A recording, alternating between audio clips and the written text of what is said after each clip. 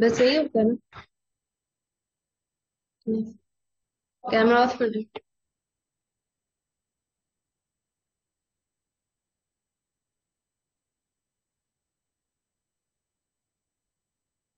Bismillahirrahmanirrahim. My name is Anam Irfan and I'm a student of 4th semester Electrical Engineering Department.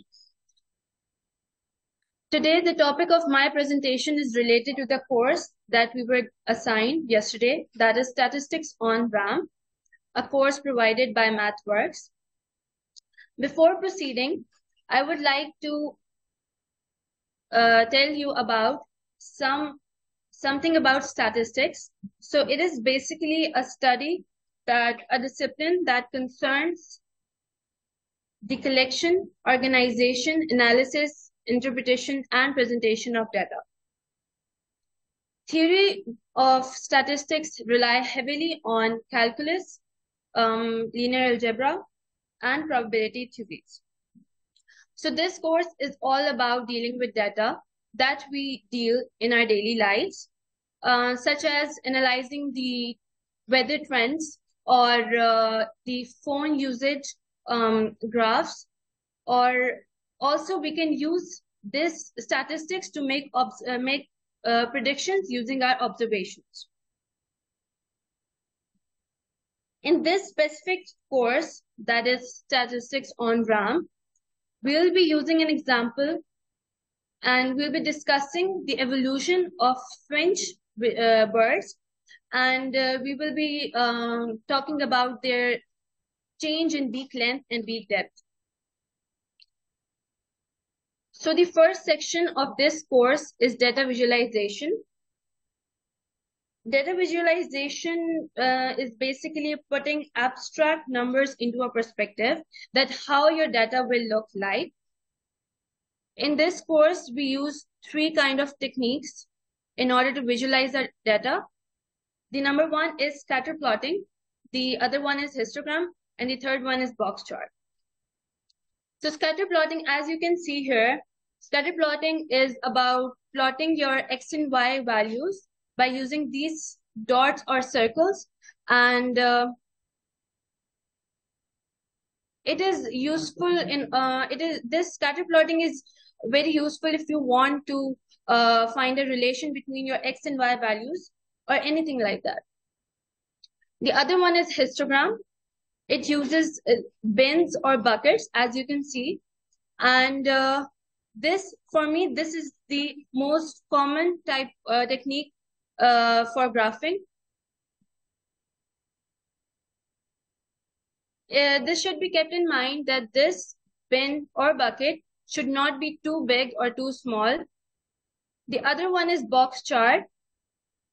As you can see, if I take this graph as an example, so for me, 50% of the data lies here. The middle 50% lies here. And this box here in box chart represents this 50% of data of a graph. And we can find this. I'll discuss the technique in order to find this 50% data in the coming slides, but we'll be using IQR for this technique. These lines, as known as whiskers, are the extreme values of this graph. And this circle here is the outlier, which is basically any observation made that is not very related to the other observations. This is IQR. In this, you subtract IQ2 is here is the median. And for finding IQR, you'll be subtracting Q2 from Q1, and you'll get your 50% of the middle data. So the next section of this course is descriptive statistics. And in order to proceed, we should first know that what these terms mean. So the number one is mean. It is the average of all the values, the sum of all the values. Median is the middle value of any graph. For example, this is the median here. And the graph will be symmetric if the mean and median are equal. This is something common sense. Then we have minimum and maximum values. The smallest value is minimum and the Largest value here is the maximum. By using this, we can find, by using the relation of minimum maximum, we can find the range of a graph of any observation. Then we have STD, that is standard deviation. It is a measure of how far away your observations are from the mean. So it is basically in the category of the spread of your observations. Then I've explained IQR. IQR is the middle 50% of your data. It explains these. It again explains the spread of the observations. Then we have skewness and kurtosis. Skewness is, both of them are related to the shape of the graph. Skewness is more related to the whether the information is accumulated on the right side or the left side, while kurtosis is mostly related to the tail of the graph, or is it it has a long tail, or is it heavily centered. So it is related to that. The other, here you can see, this is scatter plotting, data visualization, histograms, box plots.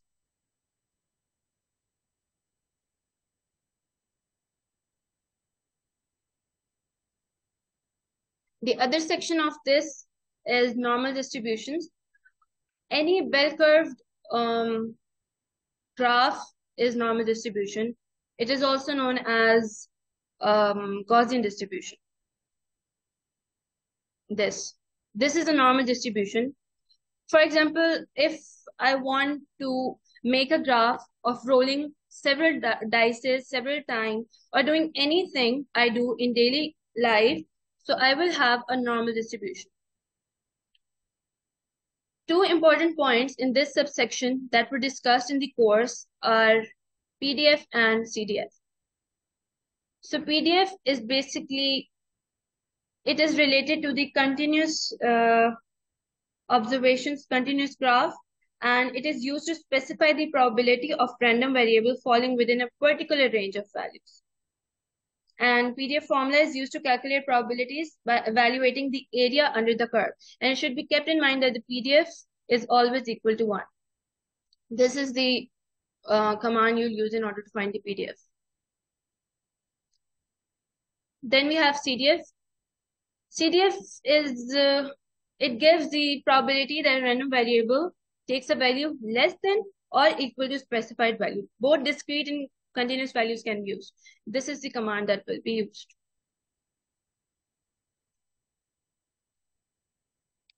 The last section of this course is related to hypothesis testing or hypothesis modeling. Basically, it is a process that helps you conclude if an observation about any population parameter is true or false. If you made an observation about any population parameter, so is it true or is it false? It helps you conclude that observation. So in this testing, you'll be making two hypotheses. Hypothesis is basically a statement related to the nature of the population. In this course, we made two observations, two hypotheses related to the beak length of the bird finch. The first hypothesis is known as the null hypothesis, and the second one is the alternative. It should be kept in mind that both the hypothesis idea should be different. Because they shouldn't be same, because one of this will come true, and here the first null hypothesis is that there is no change in the beak length. Means that according to this course, they're saying that from 1975 to 2012, the beak length of the bird finch has not evolved.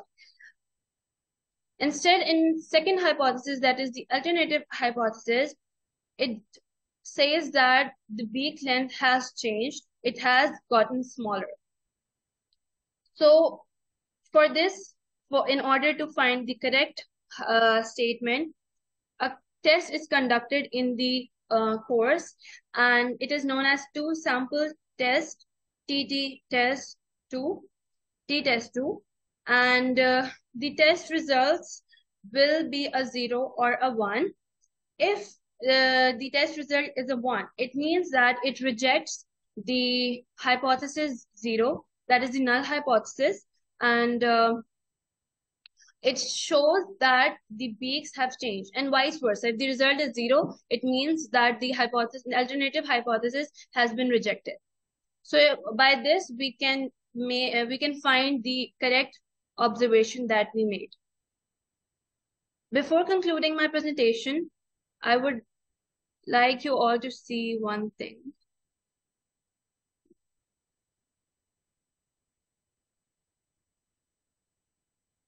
This is a very helpful thing for all of us, and this is the summary of all the commands that were used in this course. One requirement for this course is the MATLAB Onramp. You have to know the basics of MATLAB in order to do this course.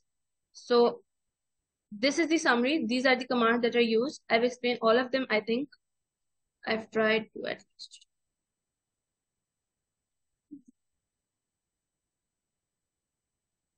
So this is it. Thank you so much.